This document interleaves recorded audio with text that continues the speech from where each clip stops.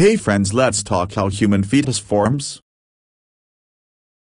The process of fetal development begins when an egg, or ovum, from a woman's ovary is fertilized by a sperm from a man's sperm cells. The fertilized egg, now called a zygote, is a single cell that contains all of the genetic material needed to form a baby. The zygote begins to divide and grow as it travels through the fallopian tube and into the uterus, where it implants itself in the lining of the uterus and begins to develop into a fetus. Over the course of the next 9 months, the fertilized egg will develop into a fully formed baby.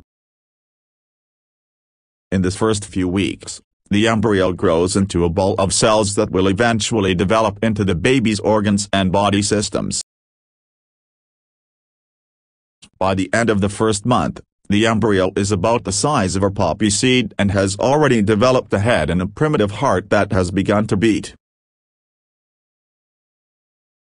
During the second month, the embryo's arms and legs begin to form, and the head becomes more distinct. By the end of the third month, the baby's fingers and toes have formed, and the baby's major organs, such as the liver and kidneys, are beginning to function.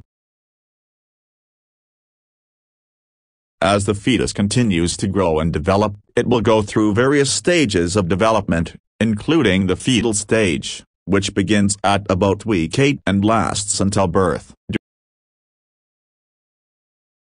During this time, the fetus will continue to grow and develop, and by the time of birth, it will be fully formed and ready to begin life outside of the womb.